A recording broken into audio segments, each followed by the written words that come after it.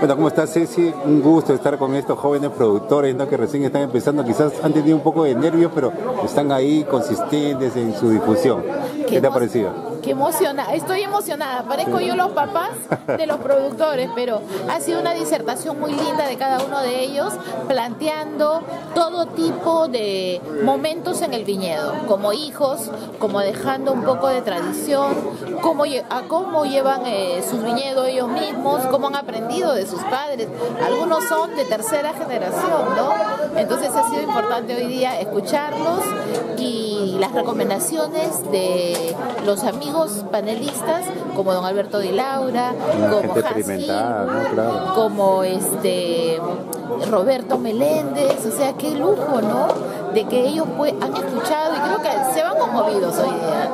Bueno, pero interesante la propuesta de cada uno porque son jóvenes pero tienen mucha iniciativa, sí. Son marqueteros, sí. Son difusores de mucha calidad, ¿no? Sobre todo la chica Caterine Flores que a su edad, ¿no? Como está trabajando enormemente. Mira, Caterine Flores, las chicas de Viña de los Campos, de Raíces Negras, nos han mostrado la etiqueta, cómo eran con los papás y cómo ahora con el mundo globalizado y todas las herramientas que te da el Facebook, el Instagram y todo eso, ellas han cambiado la imagen de la botella y está más linda. Y te sientes súper feliz de encontrar las raíces negras de Cañete. Bueno, sobre todo puede que han perdido los nervios, ¿no? Y están ya trabajando en forma profesional casi, ¿no es cierto? ¿Qué te parece aquí todo este trabajo que están realizando no solamente los padres sino los hijos, ¿no? Como tradición? Yo creo de que hoy día los pisqueros nos debemos de sentir orgullosos porque tenemos futuro.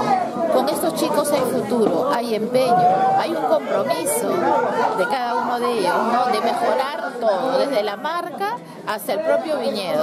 O sea, ellos nos dejan hoy día muchas enseñanzas. Estaba yo un poco triste por el Consejo Regulador, que no funciona. Y hay un dicho que dice que bien estábamos cuando estábamos mal, ¿no? O sea, han destruido todo esto y ahora estos chicos están al garete. No, son productores de Pisco, que quisieran ver los consejos reguladores que se manejan en España, ¿no? Pero bueno, la alegría de hoy día es de escucharlos a ellos, que sin tener un aparato siguen trabajando por el futuro de su bodega y de su marca.